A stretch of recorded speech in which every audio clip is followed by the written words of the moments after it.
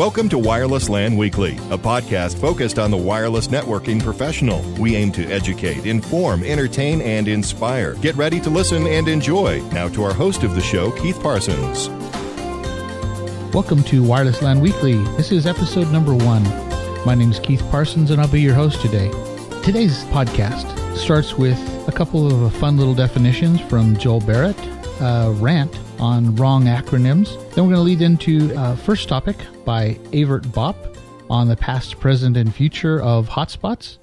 A couple interesting facts, a little elevator speech by Adam Conway of Aerohive, and then followed by a soft segment from Devin Akin. Those of us who have known Devin for a while know he's very technical, understands the technical side of it. But today's segment is on It's All About the People, and it's more of a soft skills side. So without further ado, let's get on to the rest of the show. Today's wireless networking definition from the CWNP Dictionary of Wireless Terms and Acronyms. This is Joel Barrett, and today's term is CAPWAP. This is the control and provisioning of wireless access points.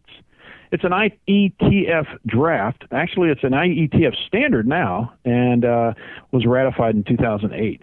It addresses standardization of lightweight access point control and defines how WLAN data traffic is managed over the back-end network.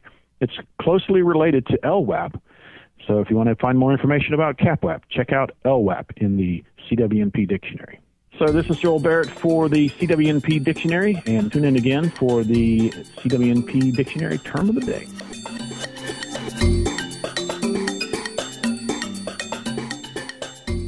Rant, pet peeve, what really bugs you? 60 seconds of complaining starts now. Hello, this is Keith Parsons. Something that really bugs me is when people in professional situations use the wrong sounding acronyms. If you were a doctor, you wouldn't call a medical device by the wrong sound, by the wrong name, even though the general population might. We live in the wireless LAN world, and in our world we have things like access points. And if you shorten that down, the correct way to call it is an AP. It's not an app, and it's definitely not a WAP. I mean, are there non-wireless access points? If you continue to call things WAPs or apps, you might as well go get yourself a job working at Best Buy or an Office Max to sell there. In a professional world, you need to call them by the correct name. WAP is a protocol used for cell phones to talk and send HTML over the cell phone network. An app is an application. An SSID is not a SID. A SID is a specific hardware identifier on Windows boxes. So, in our world, it's SSID, and that's the way you say it.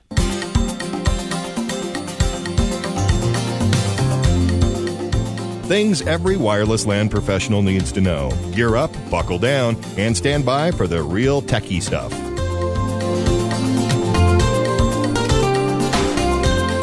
Today's topic is the past, present, and future of wireless hotspots, brought to us by Evert Bopp. He's the CEO of a Wi-Fi hotspot operator in Ireland called AirAppz, AIRAPPZ, and you can find links in the show notes to Evert's website.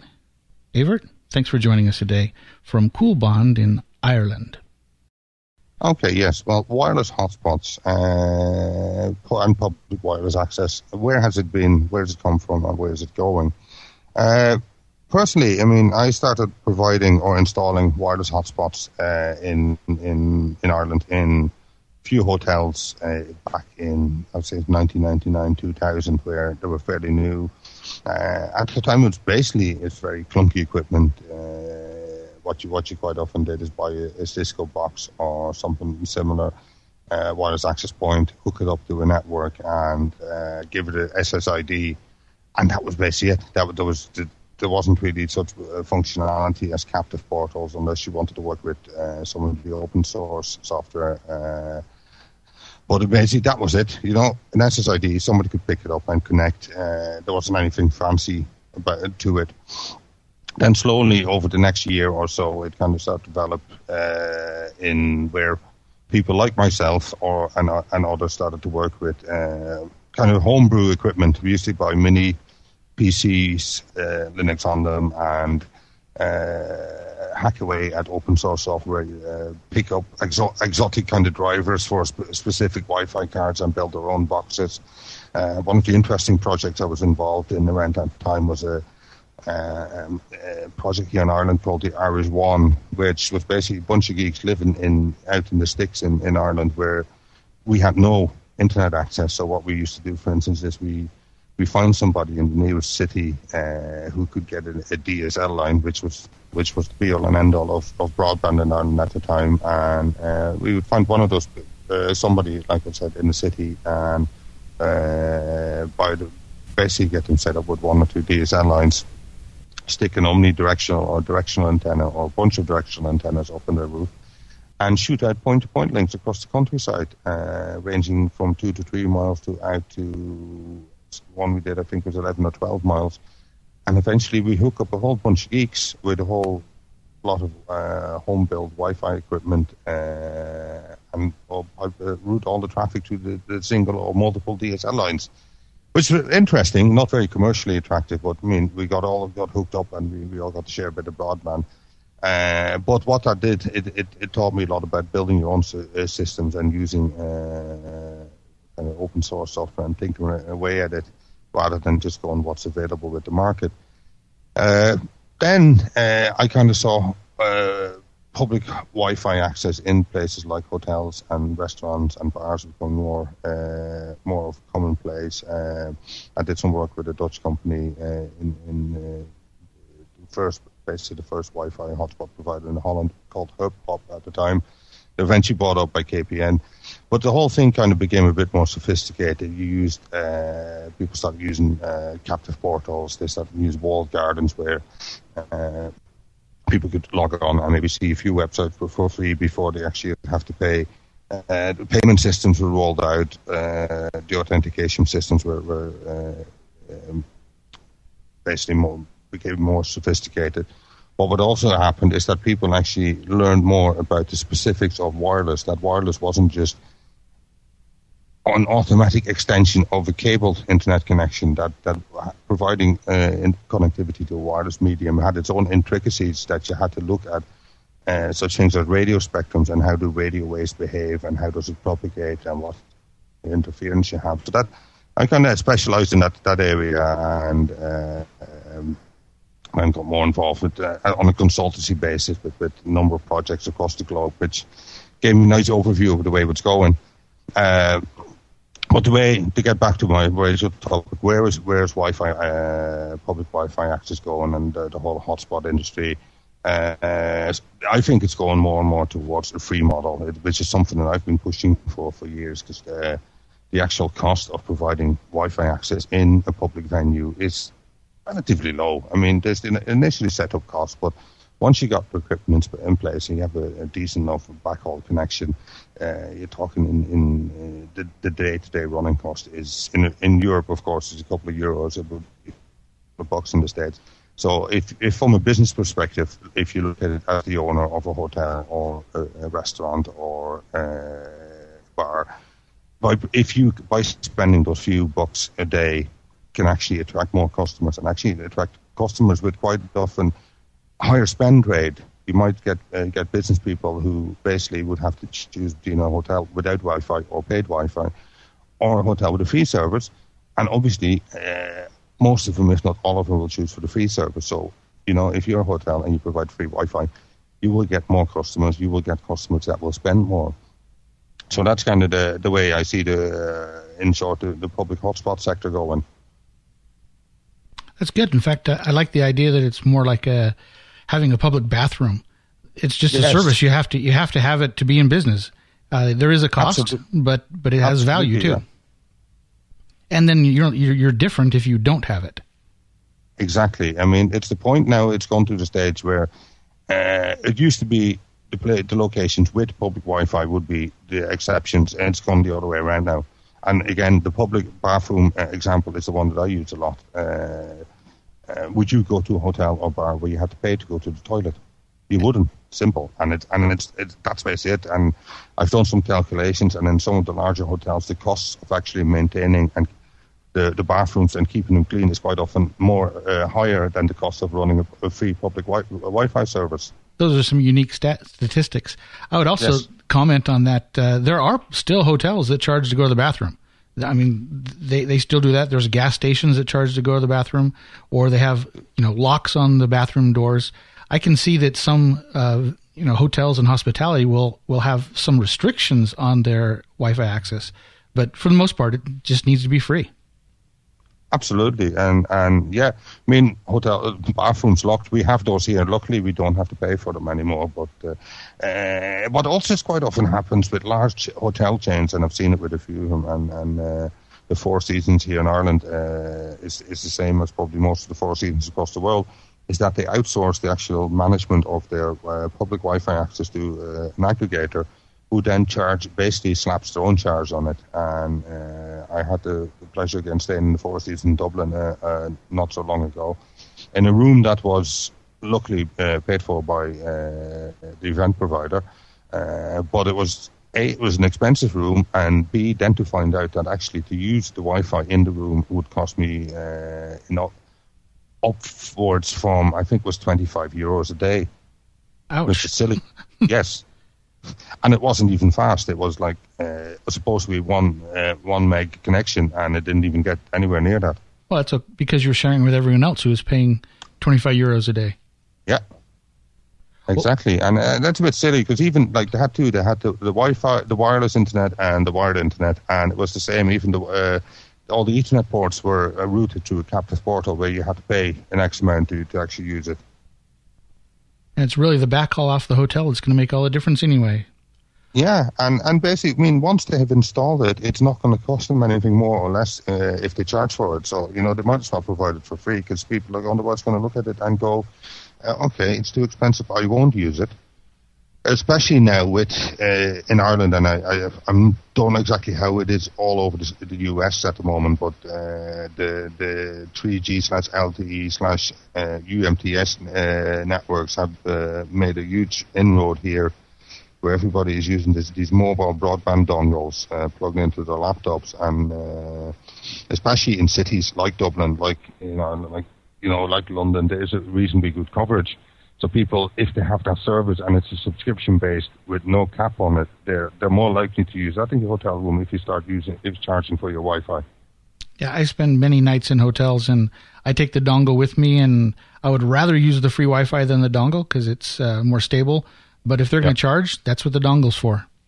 Exactly. And I mean, you were probably like me years ago, where you used to go hotels where there was no dongle, no 3G service or Wi-Fi, but there might be somebody across the road who had an unsecured Wi-Fi access point, and you would put a chair up to the window and put your laptop in the window and hope to pick up the connection there. But now with the variety of choice of different kinds of connectivity, yeah, I mean, charging for it, and especially in a city where there's lots of different methods of connectivity, it just doesn't make any sense.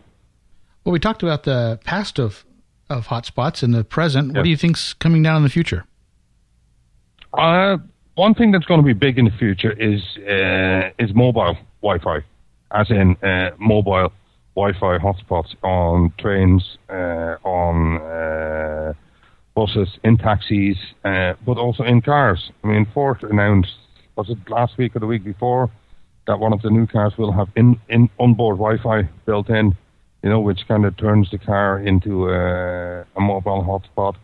Now, immediately I started to think further and go, hey, what if they use meshing protocol and create a whole lot of ad hoc networks with different all types of the same cars of the same model?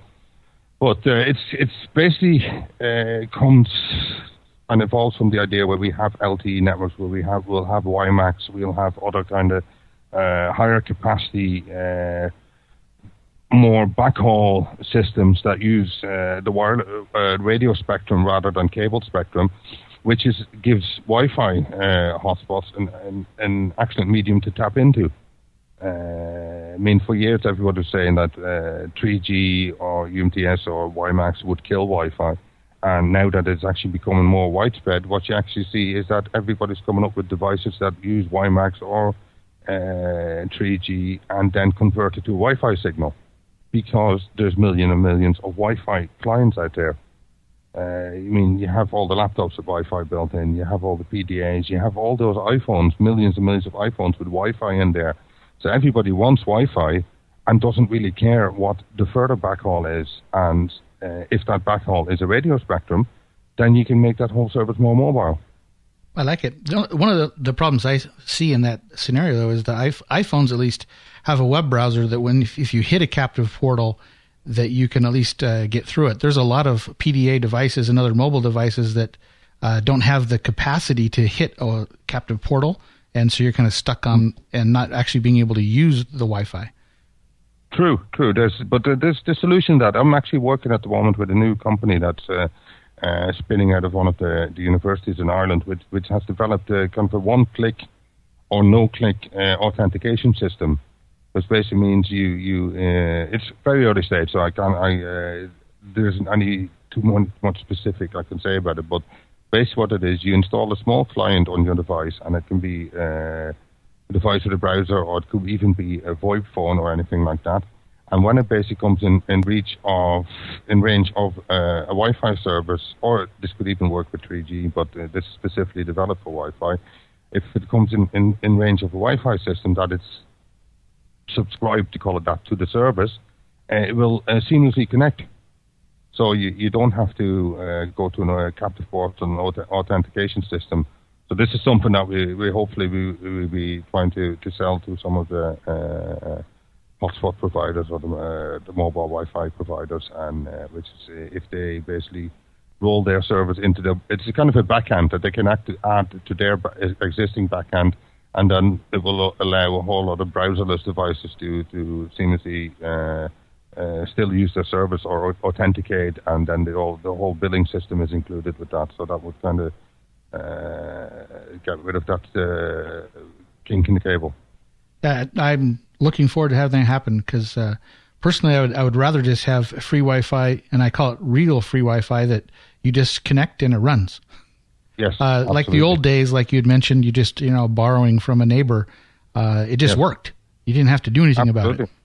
On the other hand, there's no accounting and there's no authentication. There's no accountability, but it was easy. Yes, absolutely. And there you said accounting and accountability is a big issue now. It's in the States too, but in Europe now with the EU legislation, and we've spoken about this in the past, Keith, is that the EU law actually, or the EU introduced data retention law, where telecoms providers, and that can be phone, fax, email, internet access providers, have to retain all users' data for a certain period. I think it's up to a year, which basically means if you use email to your provider has to basically say who, where, what, and for how long. Now, that doesn't mean they have to contain, for instance, the content of the email, but they have to, for instance, say, like, you, say, Evert, Bopp, or Keith Parsons, connected from this location at this time and send an email to the recipient. Now, it sounds very big brother, and I'm not too happy about it, but, it's the law is the law, so we have to kind of deal with this. This also means that hotspot Wi-Fi providers have to keep track of their users. So you do need an authentication system. You don't need a billing system. You can do that for free, but you need a system where the user registers once and then logs in every time they use the service again. And it can be a seamless login like we just spoke about, or it can be to a captive portal and the traditional kind of login systems. But that's by having that authentication system process every time allows the service provider to retain the user data. And you have additional statistics that you can, track and turn in and show how much volume that's being in there. So, it's positive as well. But you do have to have the user name, their actual real name, or their email address. Yes. We have to basically, what we advise providers to do, and that's what we do, is basically the one-time registration where we get some kind of identification details, and that can vary. We've rolled out systems where basically the user registers and provide a mobile phone number, and that's where we send the authentication details to, or it can be via email, where they register and then they get 5 minutes access to check their email and get the registration. It's not 100% perfect. There's flaws in it. People can use generic emails like Gmail, etc., and it still untraceable. But, it gives the provider departments when they come knocking, go, listen, I've done my best. This is the data, rather than going by every user, going to their house and checking if they really are who they say they are. This is as good as it gets, and that's fair enough. That sounds good. Well, we've talked about the past and the present and the future of hotspots, especially there in your side of the world, in Ireland and Europe. Any final things you want to say about where hotspots are going, LTE versus WiMAX? Any predictions? One thing I did the cliche thing in the end of December there on my blog, and I put my top 5 tech predictions for 2010. Let's hear them. Sorry? Let's hear them. I just have to recall. One of them basically is that 2010 is going to be the biggest year for Wi-Fi so far, in my opinion. Especially because, like I said, the availability of wireless backhaul through various mediums will make open up new doors for Wi-Fi. But also, and this is what I've learned through discussions with various mobile broadband providers who use such things as 3G, etc., etc. And 3G, like the dongles, have taken off hugely here. They've gone through a growth that's fairly unprecedented, and almost everybody has one, which has led to the problem that the network has become overloaded, or very close to being overloaded, and which means that providers have to look at, okay, if this cell or this base station is reaching 90% capacity and growing, how much is it going to cost us to upgrade it to handle the increased capacity? And is that money, is it worth it? Is there return on investment? And quite often there isn't, because the service has been sold for like €25 a month subscription. Which does that have a cap on it at 25? It normally has, depending on provider, it has 1 to 5 gig cap on it. But which is surprisingly for you and me, it wouldn't be much, but for the average user, it stays under that quite regularly. And that means they're making me maybe, a couple of bucks a month on the service. So to put 150,000 euros into upgrading each base station is just not worth it. So there's a movement now, or a school of thought within the telcos now to offload that capacity onto existing Wi-Fi networks, where they're looking at means to basically install clients on the devices that when a 3G device comes within range of a Wi-Fi device with a strong enough signal, to basically seamlessly switch over to that. So that's basically shows that one of the so-called big threats to Wi-Fi is actually now going to push Wi-Fi traffic back to Wi-Fi because they can't handle the volume they're getting. That's amazing. So that's that. Yeah. Yes, and I mean I've heard that from a number of telecos who are basically fairly big in providing mobile broadband to the 3G dongles, and it's in Ireland, it's in the UK, it's in Germany and most of the European countries, and basically I would say it's the same in the US. I don't know how popular are dongles in the US now. Very, very popular. They cost a little more. I still have a couple of plans that are truly unlimited. Most of them say they're unlimited, but give you a 5 gig cap. And for most people, you're right. That does most of their work unless they're doing a lot of streaming. So exactly, yeah, and I mean and because that low price and the ease of use, it's just become so popular that it's overloading their networks. But anyway, that's like I said, that's 3 reasons: the overload on the 3G networks being pushed back to Wi-Fi, and availability of such services as WiMAX and LTE, which will be used as backhaul for Wi-Fi.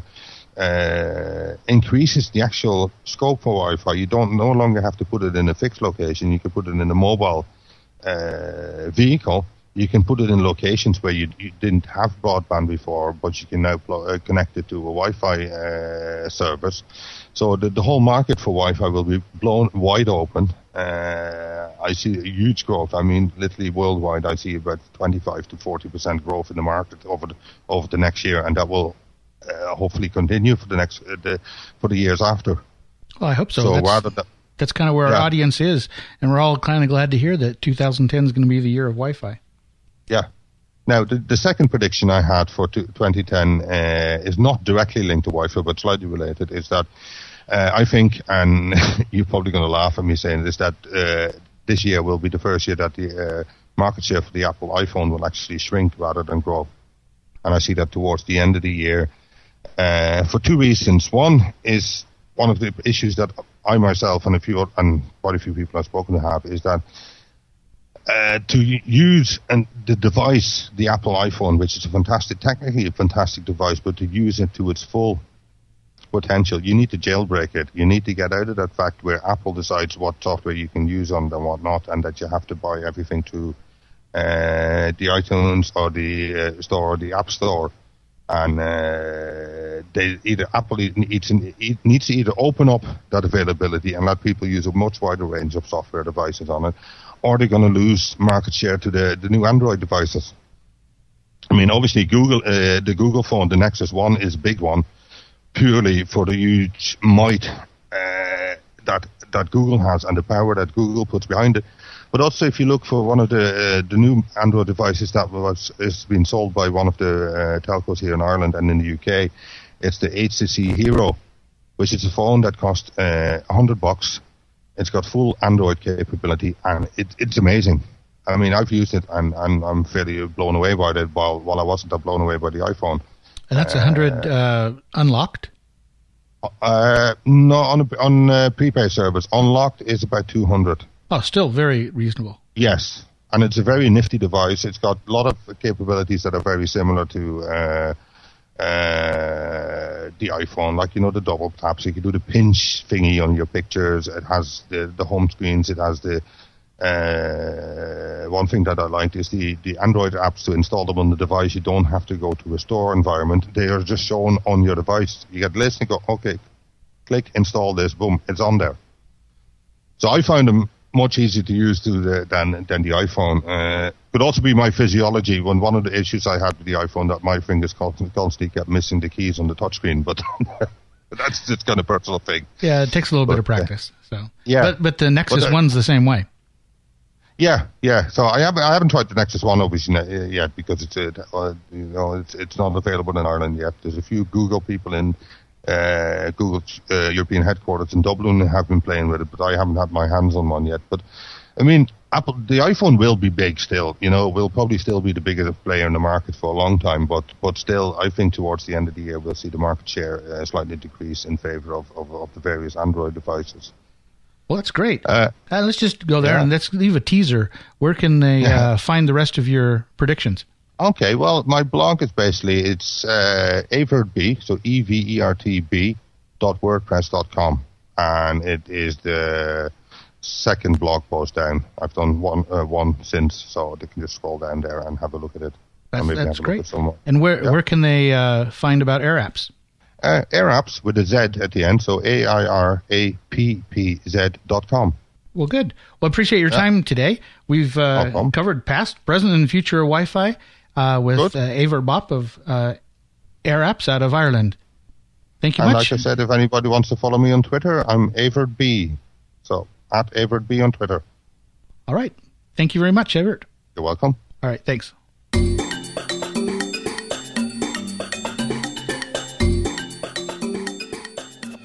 Interesting facts, little-known tidbits, things you might not have known. Short little bits to set your mind a-reeling. So a fun fact that you may not know already is 802.11s is for mesh networking. And if you haven't read 802.11s, the amendment, you might be surprised to know that there's actually a whole lot of security enhancements provided in there. So there are some other things as well, like they introduced the mesh BSS as well as a new coordination access method, MCF. That's mesh coordination function. But they also add some extra security enhancements. So they have the abbreviated handshake and then the simultaneous authentication of equals, SAE, which is basically a peer-based authentication mechanism that's used for mesh networks. Elevator speech. Our guests have just 2 minutes to tell us all about their product or service offering. Ready, set, go. Aerohive Networks is pioneering a next-generation wireless LAN architecture, an architecture that delivers upon Wireless 2.0. Aerohive's solution provides all of the management, mobility, and security of controller-based architectures, but without the cost, capacity, and performance issues associated with controller deployments. In addition, the AeroHive solution provides the reliability and scalability necessary for mission-critical networks and are optimized for voice over wireless LAN applications.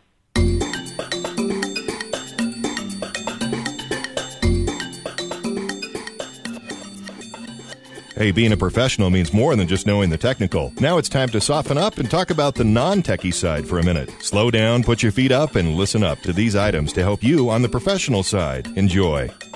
Welcome back. Today's topic is Devin Akin. He's the Chief Wi-Fi Architect at AeroHive. And our subject today is It's All About the People. Devin, I read one of your blogs about this, and I think it's a good idea. And I'm glad you're here to share this with us today. So go ahead, Devin. Thanks, Keith. Thank you. Thank you very much, Keith. So today I want to talk about the most important thing within a company. There's all kinds of answers to that, of course. What is the most important company has?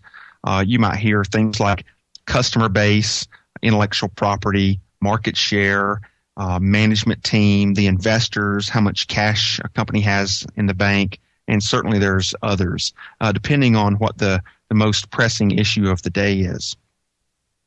Being passionate about what I do, being highly opinionated, I don't think anybody's ever accused me of not having an opinion. You, not opinion? Of course. No one would ever guess that. So I say that the most important thing that a company has is its people. And, of course, when I say its people, I mean employees, volunteers, those people volunteering to work for $1 a year for a time, and all the rest. And why do I think that? Well, I'll give you a series of questions that I think about that leads me to this conclusion. Who found and landed the customers? Who goes out and knocks on all those doors and makes those calls? Who puts in the long hours and makes sure that the customers stay happy? The support and and things like this. Who creates the intellectual property that the company owns? Who puts in all these hours to make the company all this money that puts the cash in the bank? Well, employees do all that. And if an employee leaves, it's another employee who picks up the ball and runs with it. That people are the most important thing applies to the CEO, and it applies to the shipping clerk. It applies to everyone from top to bottom of an organization. It's people who make the world go around, and without the people, there's no company.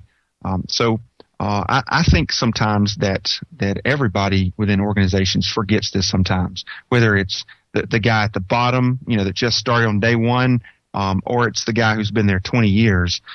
People forget that it's people that make companies. Well, of course, it's the people. It's not just the people on the bottom, it's people on the top. And what I've seen is some people had different attitudes when it comes to their work. What do you have to think about the attitude size of the people? Well, I think there's a lot to be said about the attitude. Sometimes people get stuck in a position in a company. They've been there a while. Perhaps they're unhappy about their job position and things that they do. And I think that the best advice I can give a person like this, because that situation lends itself to a bad attitude a lot of times, or at least not an optimal attitude, is that, people at the top of the corporate ladder, the vice presidents and CEO, they've all been there at one time or another. Nobody's born a CEO. So while you're learning how to do the jobs, different jobs in the company, those are the things that are going to make you more valuable later. If you've heard the stories about how, somebody starts in the mailroom and after 30 or 40 years, they're the CEO of a large company. The way that happened is by having a good attitude and by doing your job, even sometimes when you don't like what the job entails, but you do it to the best of your ability. You learn what the job has to offer. You learn that, then you move perhaps into management of those positions, and then maybe you change departments after some time, and you have to go through a role or two that you don't really care for there, and eventually you end up manager there because you know the most about that section. And as you work your way through a company over time, you can work your way to the top. And just because you're at the top now doesn't mean you haven't done jobs you didn't like for periods of time that were probably not optimal, but you learned how to do all of the jobs. So now you're the most qualified person to lead that organization. I think by having a good attitude in whatever role or whatever situation you find yourself, those people that are your managers see that, and they're going to reward that, and they're going to move you up, and you're going to have more opportunity because of it. Hope that was a decent answer. No, that's a good answer. Some of us out here in the Wi-Fi professional world are wondering, hey, Devin's talking. He just moved to this new company. Are you talking specifically about your colleagues there at AirAppz? Actually, I'm not. AirAppz has been it's been very, very refreshing since I got here. I've been here 4 months, and I've seen some pretty neat things here. I've seen how people help and complement each other, whether they work in the same department or not. I've seen people, for example, say something to somebody's manager about what a great job they're doing, and that person may get promoted or get a raise. I've seen that happen. I've seen some people go and make sure their manager is taken care of. I mean, how many times do you see somebody go and make sure that your manager is okay? You know, the stress and the long hours and the of a startup especially, it can really take a toll on management level people because they're expected to own it.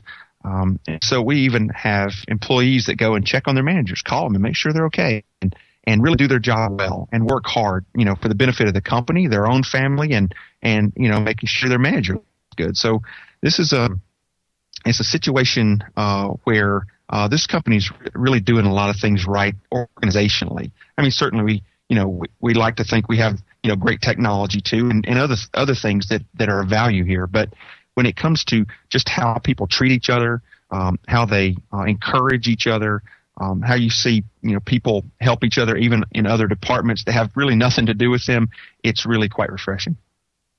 Oh, I'm glad that you found a nice home there that you can be comfortable. One of the things you mentioned in your blog was ownership and how employees think about ownership. Can you elaborate a little bit on that? Yeah, thanks for asking. I think that one of the problems that I've seen in several, I've been an employee for a long time. I've also been an employer, and I think a sense of ownership is one of the overriding problems in today's market. You have folks that are always out to, quote, get mine. It's I got to get mine. Never mind that the company only has so much money to go around for everybody. Never mind that you may already be overpaid and you're asking for more, or the company is strapped. Of course, there's those people who are the absolute opposite of that, that are willing to forego their salary for a whole year and live off of savings for the benefit of the company. I've seen that here. But what really that I would like to get a message across to those that are always looking out for themselves and never really considering the fact that the company as a whole has other employees to feed, other employees to help, and all this is, during this meltdown that the economy has just gone through, most of us were lucky to have any job. If you were making six figures, you were one of the most blessed people ever, and you should be insanely grateful to somebody. So I think rather than having a self-centric view of the world, think of it as a team. Be thankful for your role, even if it's not optimal. Be thankful for the money you make, even though, you could make some, maybe more money somewhere else. But, perhaps your company's been pretty good to you, even though they couldn't pay you as much. There's a lot of facets that go into the taking ownership. But I think that if you think about the company as your own company, that's where the ownership comes in. If it was your company and all the money that was spent comes out of your checking account and all the people hired, you knew everything about these people and how they fit into their job and things like this. You were the owner. How would you work then? Would you put in long hours? Would you hide expenses and sweep them under the carpet and mix them in with things where it really shouldn't have been? Would you buy things you shouldn't be buying? They're luxuries, not essentials, those kind of things. Treat the company as though it's your company. I think if more employees, whether they're a VP or they're an engineer or they're in accounting, it doesn't matter. If they treat the company as though it's 100% theirs, I think companies would see a lot more success. I think employees would be a lot happier. People wouldn't leave as much. It would be a good scenario all the way around. Well, it's a little unique hearing Devin Akin, the Devinator, talking about a soft skill rather than technology, but it's kind of refreshing. I appreciate that. Another thing you'd mentioned, and I really like this quote you had, was about a question. Do you bring the company more money than you're paid? I think that's a fantastic question. Being a business owner myself and also having been an employee, if you're not bringing more into the company than you're paid, you got some soul searching to do. I think so. This is a scenario where everybody likes to think that they're worth a lot. I mean, but worth a lot is very ethereal, right? It's how much are you worth? How much money do you make the company? If you sit down and try to figure that out, you might actually be able to. I'm a high-tech guy, so I'll use a scenario that I understand well as an example. Suppose that you're a systems engineer or a field sales account executive or regional sales manager, something like that, where you can tie concrete income to your role. Look at how much gross profit that you bring in, not just revenue. If you bring in a $500,000 in revenue, how much of that is actual profit when you look at, you took out a certain percentage for your commission, and the company has a certain amount of overhead, and the cost of goods for whatever it is you're selling costs a certain amount. And if you look at the gross profit at the end of the day, and do that for a whole year, are you losing the company money or are you making the company money? And it should be everybody's goal to always be effective and efficient enough to make the company more money, and sometimes, depending on the position, by many times over, 2 or 10 times as much money as you're making. And of course, it's the more money you make, the more important this becomes. If you're a $30,000 a year employee, it's one thing. But if you're a $200,000 employee, somebody on the very, very top, you really need to consider, if you go to a meeting where you've got 3 or 4 more guys, your pay scale sitting there, how much is this meeting costing? Just the meeting might cost $1,000 an hour. Well, is that meeting productive? So you want to be maximally productive and efficient, in order to do this. And certainly you should be given the number of hours that you're getting paid for. So I think that this is a soul-searching thing that everybody should do, and they should be honest about it, not vague or just assume that they're worth a lot just because they feel important. They should actually take a good look at this. That's a sense of ownership. I like the thought. That's a good thought. And since this topic is on, it's all about the people, what about the difference between experienced people who are already working in the company and the turnover or the churn rate that some vendors and even field people go through in our industry? Yeah, I think that's a great topic, Keith. Here's the way I feel about it.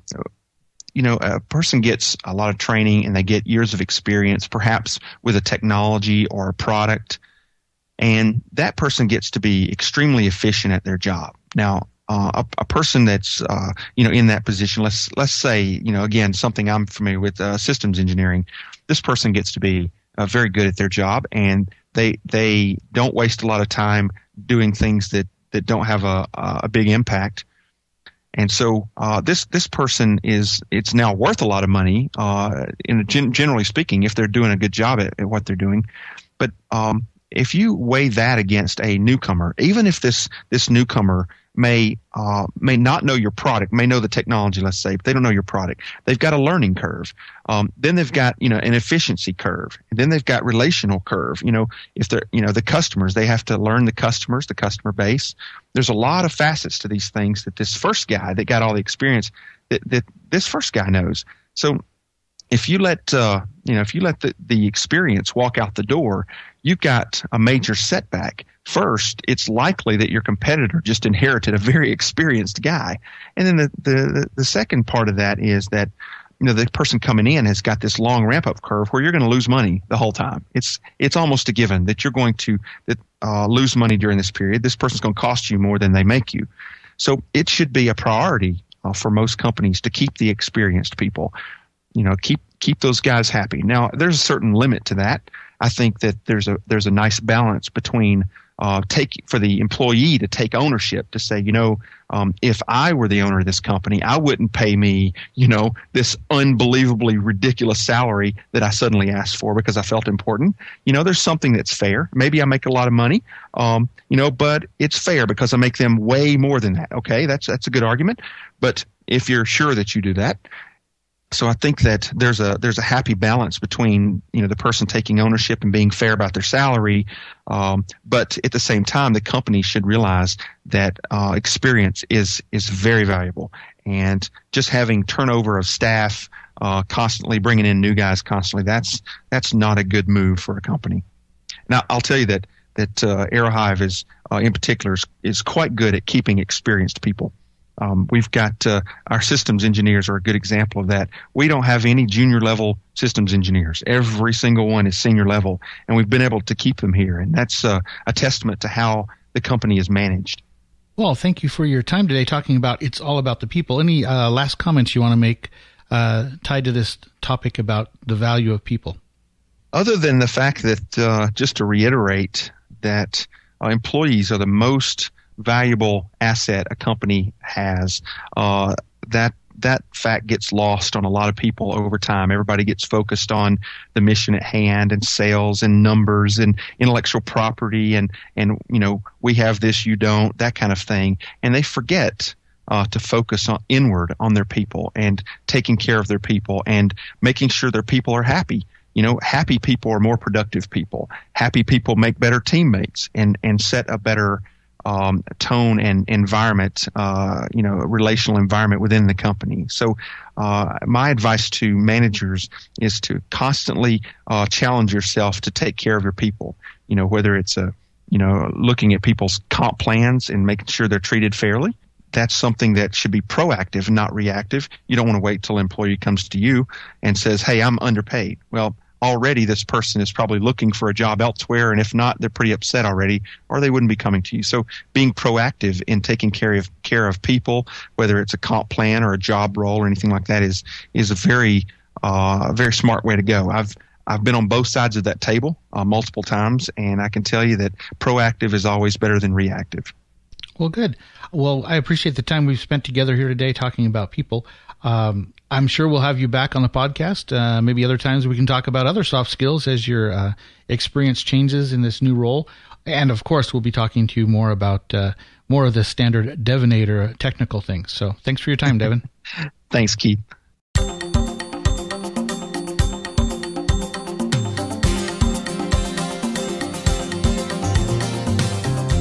Well, I'd like to thank all of our contributors who have helped out on today's podcast. Joel Barrett, Evert Bopp, Marcus Burton, Adam Conway, and Devin Akin all supported today's podcast. We're grateful for your support. If you have any feedback or questions or desires like what you'd like to see in the podcast, please go out and leave a message on the feedback line, or you can email feedback at wirelesslanprofessionals.com. We would appreciate if you share the news about Wireless LAN Weekly with your friends, neighbors, and others. And thanks for your time, and we'll see you next week. Wireless LAN Weekly, a podcast focused on the needs of wireless LAN professionals. We look forward to your feedback. Please leave your comments at the bottom of the show notes, or email feedback on the show can be sent to feedback@wirelesslanprofessionals.com. If you'd like to leave a voicemail feedback, just call 24/7 and leave a message at 1-801-481-9018. Until next time, this has been another production of wirelesslanprofessionals.com, a place to educate, inform, entertain, and inspire.